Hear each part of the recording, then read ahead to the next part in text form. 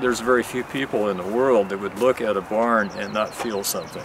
And so if we lose our barns, for instance, what are we going to have visually outside of perhaps McDonald's or Burger King or things that you can find every place else in this country that would be unique to Kitsap County, you know? And I think our barns are relatively unique, but we're getting fewer and fewer because as time goes by with our weather patterns that we have here and all the rain and the moisture and the winds, we're losing more and more barns all the time.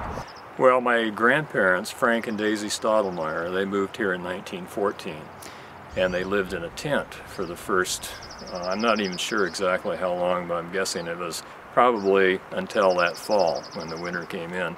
Then they built a two-room shed, and then sometime after that, and we think it's about 1922, is when they had enough finances and they were basically settled in enough to go ahead and build the barn.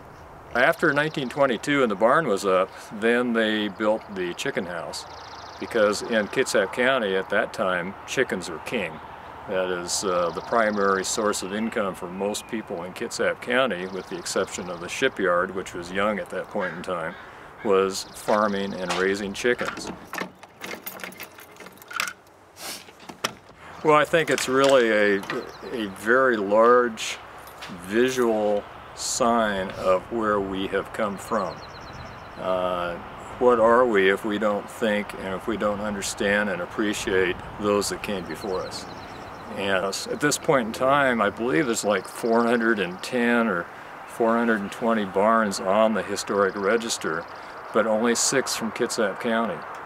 So if there's a way that we can get information out to more people in Kitsap County, perhaps more people will apply for this register, and maybe we'll be able to preserve and save the barn structures in the county a lot longer than we would otherwise.